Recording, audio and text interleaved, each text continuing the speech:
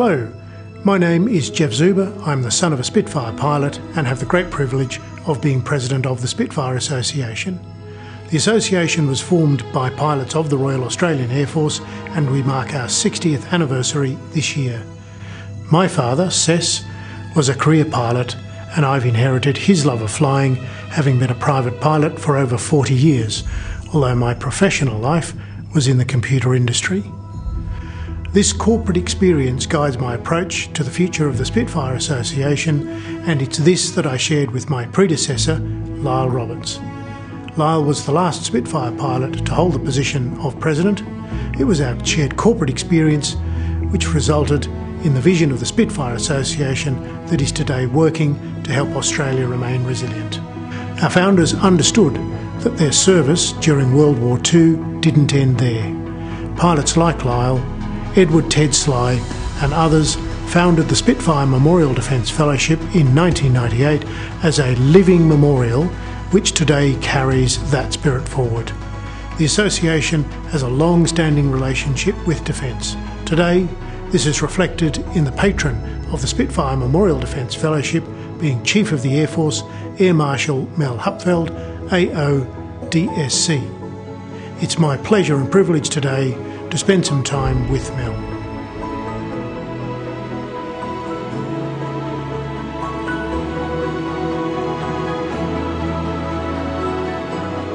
Well, it's a pleasure to be with you here today and to talk things Spitfire, Spitfire Memorial Fellowship and aeroplanes generally, Australia and our future.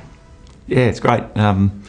Really looking forward to the anniversary of the Spitfire Association, and it's remarkable that this year is such a big year for Air Force, our 100th anniversary, our centenary, and an opportunity where we're recognising 350,000 people that served in our Air Force, over 11,000 of those that didn't make it home, and within that there's a number of our aviators from the past that were a part of those numbers. Yeah, so there are some huge numbers. There's a very well-known photograph of G for George, and you see all the crews that didn't make it home. People think about a single aeroplane, but it was a number of aeroplanes and a lot of our Australians that lost their lives. And that sense of needing to be ready after the war is what drove my predecessors in the Spitfire Association, because they'd lived through it and they knew that everything that they could do after the war was going to count to keeping Australia as one of the great nations in the world and resilient into the future. A remarkable bunch of people, and what an amazing legacy they've left for us. And we still talk about the remarkable things they achieved, the feats that they achieved, the absolutely generous things that they gave us, without any real thought to it. They just instinctively did it because it was the right thing to do. And it wasn't just during the Second World War, as you say, but it was after that.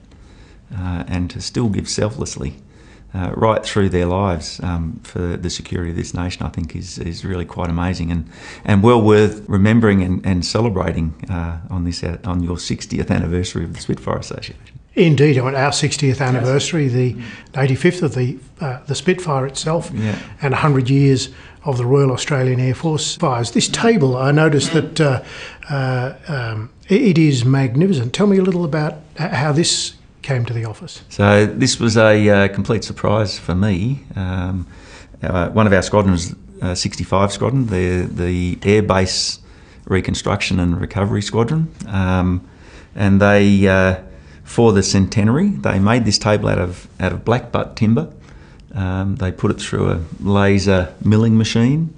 And we were able to produce the Royal Australian Air Force crest that you can see on the table here, and they sent me out of the office just immediately prior to the 100th birthday on the 31st of March. There aren't many people, Mel, who can send the chief out of the office. No, that's right. Well, my staff out here can. So they told me how to work from home that day. There were a few things that they needed to get done. When I returned to the office the next day, there was a group of the technicians, the tradesmen that built this table. They were all in here, and they'd carried the table up. It weighs a tonne, but it's absolutely beautiful quality.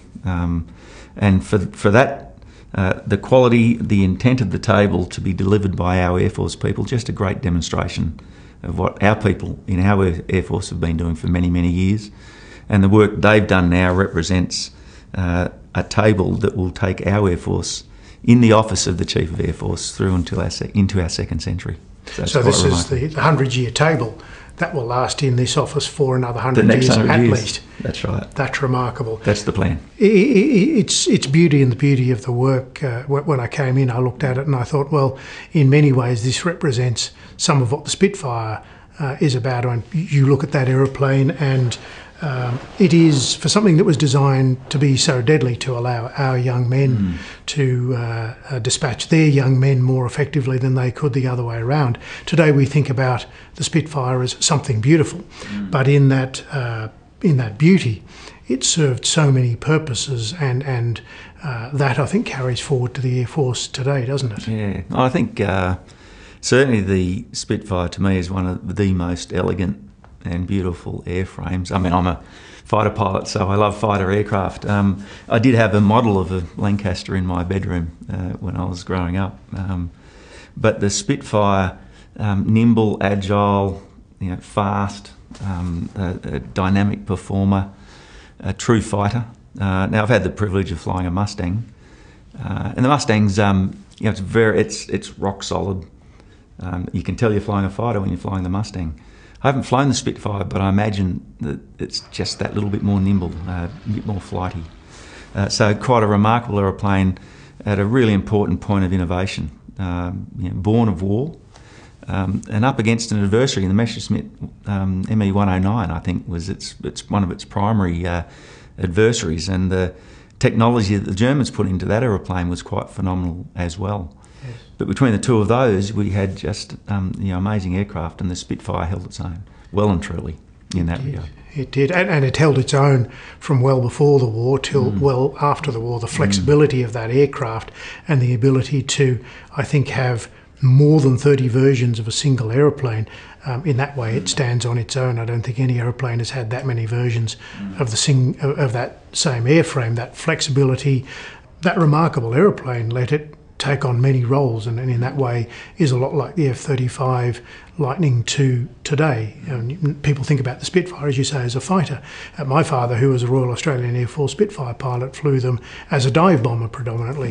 No one thinks about the Spitfire as a dive bomber or something that will strafe targets or do photo reconnaissance. They think about the Spitfire as a fighter interceptor, but it did all of those things. I think, remarkably well, and I think it's that corollary to the Spitfire of yesteryear that is today very much what the Royal Australian Air Force does and continues to do with the F-35.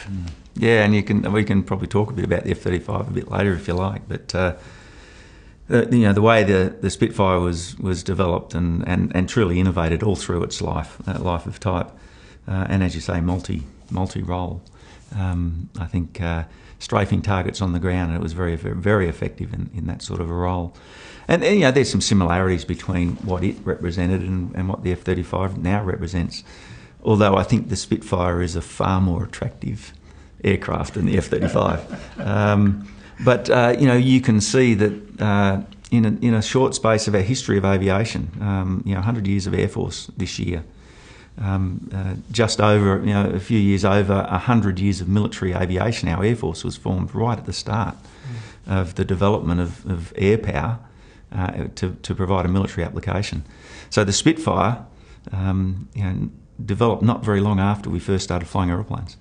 And when you look back now at the Spitfire and the technology in that aeroplane and compare that through to what we now operate with an F-35, another 70 odd years later, the technology is amazing in terms of its movement forward. In the 100 years of military aviation, we've gone from fabric and spruce wood through to millions of lines of code and carbon fibre and advanced manufacturing technologies. But when you look at the Spitfire, you can see the nature of people and what they can bring and how they can think and find a solution to a problem. And that's alive and well in our Air Force today, and it's our forebears that have really given us that from the start. The flexibility of the aeroplane and and our forebears, and the grounding that they gave us to then spring forward, whether it's what we're trying to do in the Spitfire Association, the Spitfire Memorial Defence Fellowship, for which you're our patron, or whether it's what we're trying to do in the Air Force. It's the understanding that the grounding that we start with is the basis for our ability in all sorts of ways to then move forward, and that grounding comes from the things that we do as organisations, the work that we do with industry, and I think the broad church, the Spitfire and that era in the Second World War. People think about the innovation that we do today in a social and engineering sense. Had we not had many people in industry, as well as those people that flew the Spitfire in combat, there were women who flew the Spitfire to deliver it. There were women who worked in the factories. There were women who were in the design of the Spitfire. One very famous one, Miss Schilling, the brilliance was in that woman's understanding of the physics and the mechanics. And so what was done then, and that broad church of society, I think today we take from that, and we do more today than we've ever done, going back to the sorts of things that were done to win a war where the whole of society was involved across the entire Commonwealth. Yeah, and certainly that's kind of evidence that war's a national endeavour. It's not glamorous at all. I can come back to that, but the diversity that was probably unknowingly included during the Second World War, and as you've said, as an example, women flying the Spitfire, not permitted to fly them in combat, but flying them in equally challenging circumstances as they flew them from the factories where they were built to deliver them to the frontline squadrons. But really remarkable in what they could do. But I'd also take the opportunity just to talk about the Spitfire, even then, as the sort of the leading capability. Certainly the Battle of Britain is a good example of that, with the Hurricane as well, of course. But the forcing function of war really drove innovation in a whole range of different areas, and the Spitfire even then was part of a system. It was the leading system that could fire and employ the weapons, really where the rubber hits the road. But many people that were working radios and maintaining radios, the table plotters that you'll see in plenty of the World War II films, a lot of them women, that were contributing to the combat scenario to defend the nation, and of which the tip of the spear was the Spitfire. And so that sort of parallel is very much evident in our Air Force today as well. Now, we're a much more diverse Air Force than we were back in the Second World War era. And we train female pilots now who fly combat aircraft. And I expand the nature of combat to not just be the fighters that we have, but our C-17s, our C-130s, the P-8, they all fly into the face of danger with crews as diverse as we have ever seen in our nation, ethnically diverse, culturally diverse, gender diversity, but all of these things that come together with the same value set to deliver what's really important for the security of our nation. It happened in the UK in the early days of the Spitfire. It happened in Australia. The Spitfire flew and defended our nation back in the Second World War here in Australia and up in the north. That logic, that concept, those people, how they think, their values, very much alive and well today. Yes, it's important to be Australian, and I think being Australian captures and enshrines a lot of the things that you've talked about, and then to embed that in the Air Force today and what the Air Force does, and the recognition that the right person to drive a piece of capability or to undertake a job, the right person is the right person. That's not about whether they are of a particular ethnic background or in fact whether they're men or women. And as a man with 4 daughters and 2 granddaughters, you might expect I've got some fairly straightforward views about that sort of thing. And I'm very proud of all of my daughters, one who works for Defence. The view that you're taking and that the Air Force is taking in terms of getting the best result it's very encouraging for me personally. It's very encouraging for Australia, and I think in terms of how we do that and the research and the way we bring industry to bear, because without industry and without the support of industry and R&D in industry, we don't make those leaps forward.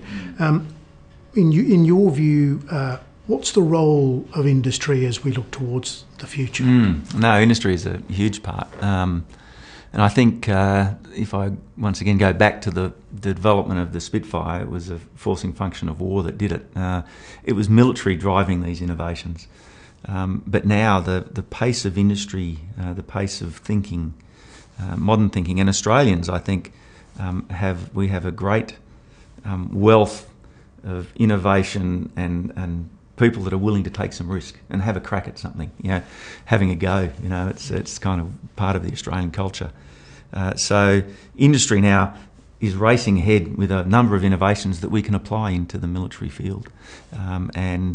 So we see some of these things, drone technology, artificial intelligence, there's any number of applications of systems that we can apply and make us more effective. And in some cases bring us asymmetric advantage. And that's what we're increasingly going to have to look at. The world's a very different place, even to 10 years ago. We're talking about the Spitfire from the Second World War. Well, even as recent as 10 years ago, the world's changed a lot. And I think we'll continue to do so. Very much the nature of a competitive environment. The nations that are flexing to challenge what we might regard as a rules-based global order and the balance around the world, we as Australians and with like-minded partners really will work hard to uphold fair and open access to all parts of the world, fair and open following of rules that have been internationally agreed. So certainly that's the case in our region, that's the case around the globe, and indeed it's becoming the case in one of our newest domains, newest to us in terms of how we're influencing it, but has always been there, and that's the space domain.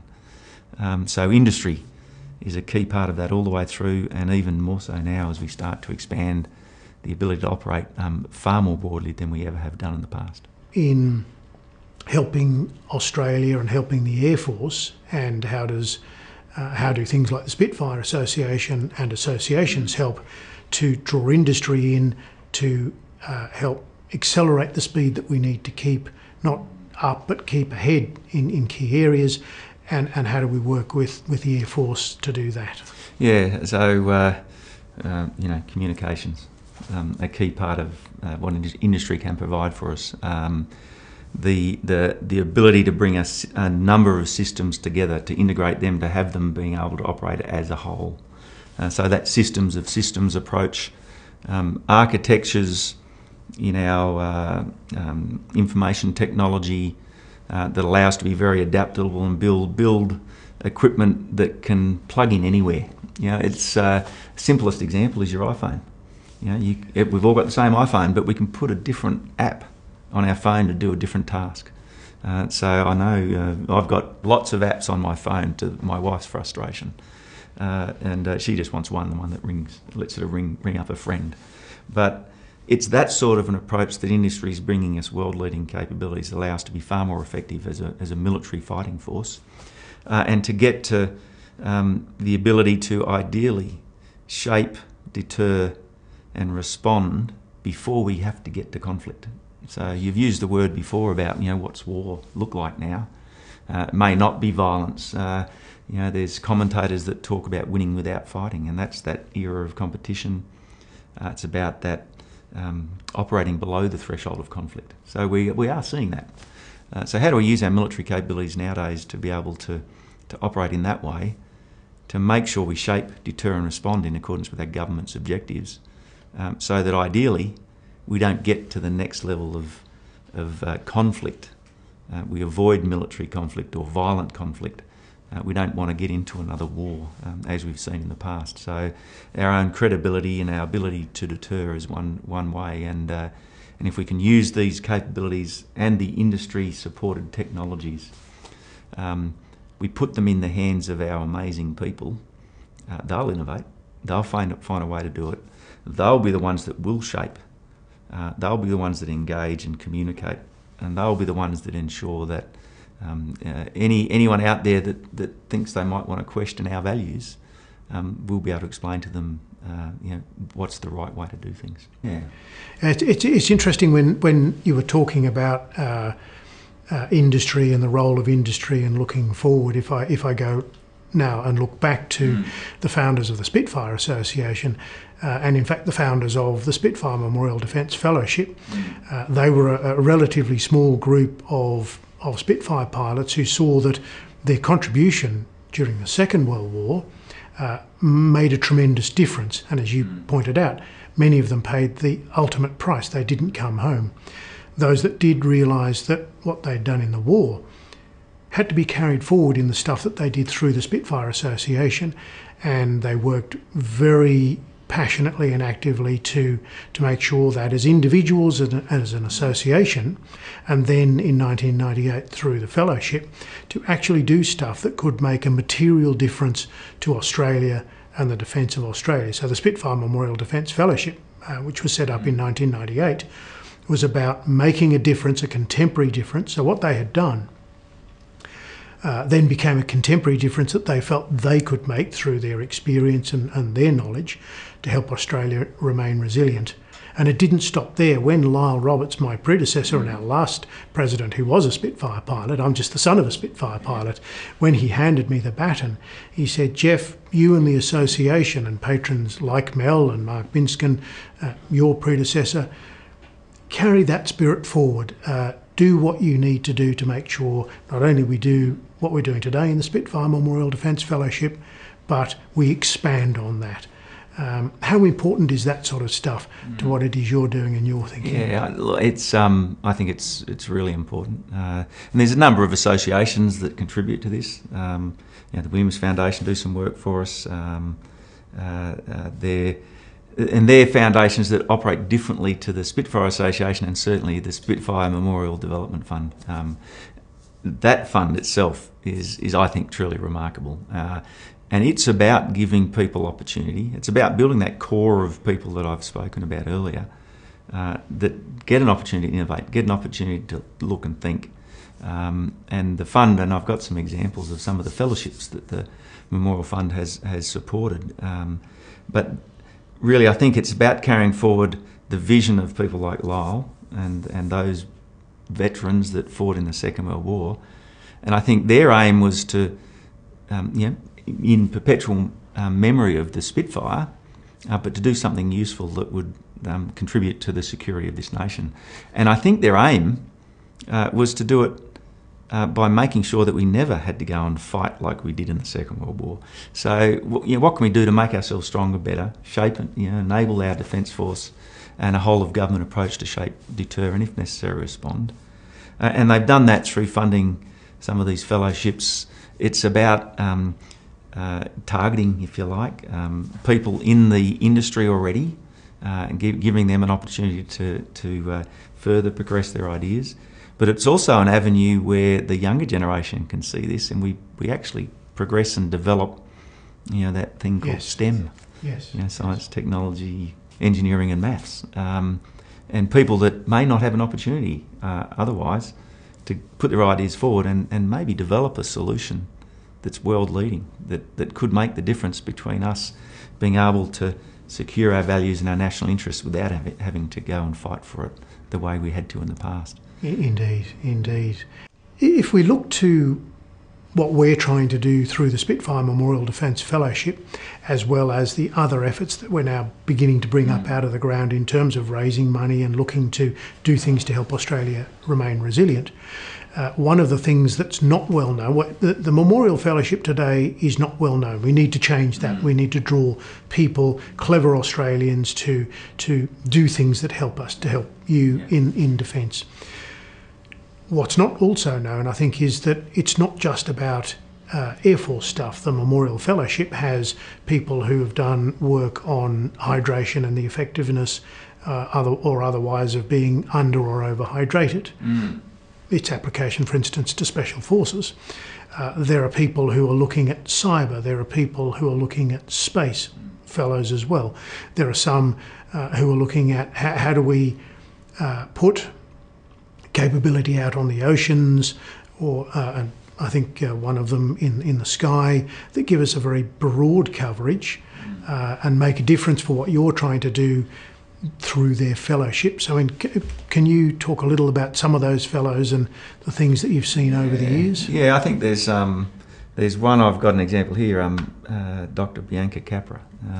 Our most recent fellow. Yeah, and she, remarkable aerothermodynamic sort of work, and I'm not technical at all in understanding this, but it's really linking into a key program that we've got coming forward as well, and that's the hypersonics program. So Australia has got some world-leading thought in the hypersonics area, and there's a couple of reasons we might want to do that. The first is that there are other nations that have hypersonic weapons, and we want to be able to understand hypersonics so we can defend against them. And of course, if we need to, we would be looking at hypersonics as potentially weapons application in case we needed to employ them. So she's doing world-leading research through our science and technology area that's helping us to work with our key partners in industry and other nations to try and progress some of these outcomes. So that's quite a remarkable opportunity that the Spitfire Memorial Defence Fellowship has really given as an opportunity there, and to give someone in our community a chance to excel, and in so doing actually provide outcomes that support the security of our nation. Another one of your staff, Wing Commander Kieran Joyce. He's I call him Mr. Loyal Wingman. Yeah. He drives a lot of that program for you, and he was a Spitfire fellow, and I've got the great pleasure of having Kieran on my committee as well. The thing that we're trying to do, and I think now succeeding to do, because Bianca's reference was Air Vice Marshal Kath Roberts, and so Defence and Air Force are now taking a very first-hand role in who they want involved in the fellowships and helping guide us on that, because you know what you need. We have a fellowship, and unless we put those two things together, we don't create the results for you consistently that we need to create, and we don't draw people in the way that we need to draw them in. So with that as an example, you said that we know what we want. Well, we do, but we also don't know what we don't know. So people like Bianca can give us ideas, things that we won't have thought of, and that's the beauty of bringing independent thought into the area. You mentioned Kieran Joyce. He's an ex-Army officer. Yes. And he very much specialising in the UAS area, unmanned aerial systems. And we saw an opportunity for him and the expertise he brings to come into Air Force, so he's now a wing commander in the Air Force. But I still can't get used to him in the blue uniform. Yeah. He looks better in his blue uniform, I've got to say, Mel. He does well. But, I say that with a degree of pride, in fact, to be able to bring some element of diversity and an Army candidate, an Army officer, in and wear a blue uniform, that's a good thing for the Joint Force. Yes. And indeed, our Air Force was born from the Army. So the Australian Flying Corps was a part of our Army to begin with, and then we gained and separated as an individual service in 1921. Yes. So that historical link is still there, and I think Kieran's a living part of that, and he brings an immense amount of expertise and experience and that innovative thought, and well enabled by the Memorial Defence Fund. It's been a great opportunity for us and him. It's a great opportunity for us as well, because these people who've been fellows often do stay with the Spitfire Association. Mel, as we at the Spitfire Association look forward, we've thought about what we need to do. Lyle Roberts and I developed a plan in terms of our future, the sort of thinking that we needed to do, both in terms of the Memorial Fellowship, how we stayed relevant and continued to carry forward that memory of these men and women, and what we needed to do not only for the Spitfire Memorial Defence Fellowship, but those things that work around that in terms of other programs we're working on. As we at the Spitfire Association look forward, we've thought about what we need to do. Lyle Roberts and I developed a plan in terms of our future, the sort of thinking that we needed to do, both in terms of the Memorial Fellowship, how we stayed relevant and continued to carry forward that memory of these men and women, and what we needed to do not only for the Spitfire Memorial Defence Fellowship, but those things that work around that in terms of other programs we're working on. What does the future look like for the ADF? Certainly, in our near future, the recent Defence Strategic Update and the Force Structure Plan gives us a pretty good idea of what the Australian Defence Force will look like in a decade. All we have to do is work well with industry to deliver what government has committed to, and certainly government has committed the funding to deliver, and the capabilities that we need in order to secure our nation.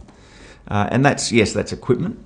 There's a number of those that are equipment, but it's also about our workforce and preparing and training, professionalising, building strategic acumen amongst our people so that they not only know what they need to do, but they'll understand why they need to do it. So this sort of work that we're doing and the work that you're able to support us in doing, every little bit helps.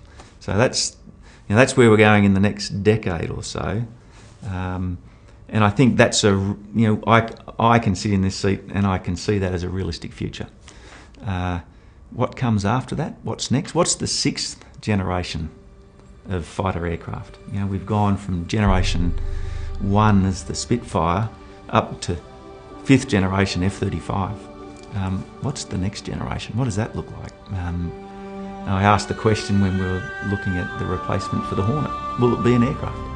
Now, it's an F-35 at the moment, but we're developing Loyal Wingman, of which Karen Joyce is contributing to as well. Loyal Wingman is an uncrewed aeroplane that will team. We'll have a number of them. It'll team with each other to swarm and go somewhere. Is the sort of vision we have. It'll team with the F-35. It'll team with an E-7 and protect an E-7 as another piece of capability. Sorry, an E-7 Mel for those people that might be watching who like us are not necessarily steeped in these things. So the E-7 is our Wedge-tail, which is the airborne early warning and control aeroplane. It's the one that's got that funny top hat along the top of the fuselage. The 737 with the big long thing at the top. Yeah. Yes. So those systems, having a Loyal Wingman with it to protect it, be a great way to deliver capability. And that's not too far off either. Outside of that, solutions from space, any number of other options we could see coming out there. But the heart of all of this will remain the people who are going to think and operate. We can talk about artificial intelligence maybe replacing some of those functions, and that'll be a key part of our capabilities moving forward.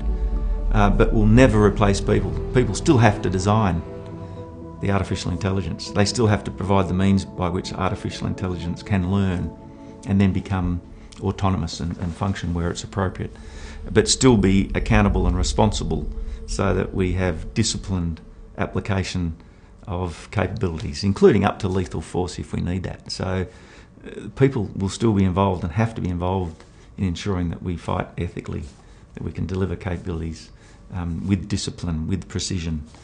So all of those things in the future, that's something that won't change. The means by which we do it, outside of the next decade, in fact, probably out to 50 years, that's about the life of type of the F-35. After that, what's next? What will it be like here at the end of our 2nd century? Yes, yes. What will this table see at the 2nd century? We'll have a few scratches on it, I think, by then. But as long as I don't put any on, that's okay. Right. We'll have heard a few conversations too. Yes. The classification by which we actually manage all these capabilities now is only getting more important that we protect it. So with cyber, other things, we have to be very, very careful and very skilled in how we operate and having systems that can help us to protect. So it's a very broad nature of capabilities that we'll see in our future. I just want to pick up on something that you said a moment ago there. You used the word ethical, and I think one of the things that defines Australia, and I think back to the conversations with my father and with Lyle, they were sometimes troubled by the things that they had to do because they were part of the job that they had in hand. They knew, though, that in doing that, they were doing a job, that was ethically correct. They didn't have things that they thought about as they got older. Oh, I wish I hadn't done this, or I wish I hadn't done that, from an ethical standpoint. It's one of the things that defines our country, and I think is defining the way that we shape our Defence Force and our Air Force. Can you make any comment on that? Yeah, I'd probably go back to where we started the conversation, Geoff. We talked about the beauty of the Spitfire, how beautiful it is to fly, but it's a weapon of war. That's the fact. So any of our systems that we operate in the military now are for that purpose as well, in our current force and what we'll be developing in the future force. So where necessary, our role is to deliver lethal force if it's required. If we can avoid doing that, that's much better. And the romantic nature of the Spitfire is alive and well. As a kid growing up, reading Biggles magazines and seeing all that stuff, it was very romantic. I always wanted to be a fighter pilot. It looked like a lot of fun. But there's no glamour in war. It's quite horrific. Having flown F-18s in the Middle East, a very small part of what I think some of the horrors that your father and Laura Roberts would have seen. But they went out there and did it. Now, we have, I think, far more precision. We have capabilities that allow us to be very clinical and precise in how we do it, and the elements of discipline are still required from all of our crews where we operate. So that's something that won't change. I think governments are better prepared to provide good, clear intent and guidance and policy. And now what we have to be able to do as members of the military is know how to employ in accordance with those policy settings. It becomes very important for us. That is about being ethical. And Australia value the values we have, and what we believe in is a free and open environment and following the rules. And those rules are, they're good guidance for people. They're things that make sense because people have learnt hard lessons from them in the past. Operating and functioning in accordance with those makes sense. And if we do that deliberately and carefully, then ideally we won't get to miscalculation and we won't get to conflict, and we won't be called upon to use violent force anywhere. And have this country remain as the wonderful place that it is. It's the pride that comes with calling yourself Australian. There is something special about that the world recognises. They can't quite put their finger on it, but I think our ethics as a nation are an important part of that, and the way that we deal with each other, whether it's our citizens or other people around the world. Yeah, I think Australians are generally law-abiding. The COVID situation at the moment, I think part of our success has been because people, they do what they need to do. But a key part of that, and certainly within the Air Force, is we explain to people why. If they can understand why, that makes it a lot easier for them to do their job. Speaking of doing the job, what can we do at the Spitfire Association and the Spitfire Memorial Defence Fellowship that doubles and redoubles what we can do to help you and help Australia? Yeah, stay engaged. So stay engaged with Air Force. Stay engaged with Navy, Army as well. And as you pointed out, the fellowship's provided opportunities in the multi-domain environment. So yes, we have Navy, Army, Air Force, they're environmental organisations, but we all operate across the domains of land, sea, air, space, and the information and cyber domain. So continue to engage with all of us, continue to present the opportunities for younger people, for academics, for innovative thinkers to bring their ideas forward and have a conversation. We need their support to be able to achieve everything that we've got planned for our future, and everything that we don't know about yet that we'll need to adjust for our future. Organisations such as the Spitfire Association and the Memorial Defence Fellowship really do provide an opportunity that's not easily found elsewhere, and it's those opportunities that continues to progress our nation to their future. Yeah, I think, Mel, my predecessors, people like Lyle, my father, would be very proud to see what we're achieving together, because without the input from you and from Defence, it's almost impossible for us to do our job effectively. I'm enormously proud of what it is we're doing, and a mixture of absolute terror and huge enthusiasm for the future that we've set ourselves in the association, and look forward not only to continuing that with you, but also seeing you at the Spitfire Association 60th birthday. Yeah, no, absolutely, Geoff, thank you. Great having a chat to you today. And, to celebrate those that came before us. The Air Force centenary is about then, now and always. The Spitfire Association and the Memorial Defence Fellowship are a perfect example of that. And when I look at those young men and women that fought during the Second World War, I now see the young people we have in our Air Force, and those that the fellowship is enabling, and I have no doubts that we'll be able to do what's required of us in the future. And it's thanks to your father and Lyle and people like that set up the association, and your energy to keep doing it, and all the rest of your members in the association that will continue to ensure that we've got the right people that can do what's needed for our future. Mel, the pleasure and the privilege is ours, and thank you very much for giving me the time today and to talk so broadly about so many topics. Really appreciate it. Thank you. Thank you. We'll see you at the dinner. Look forward to it. Absolutely.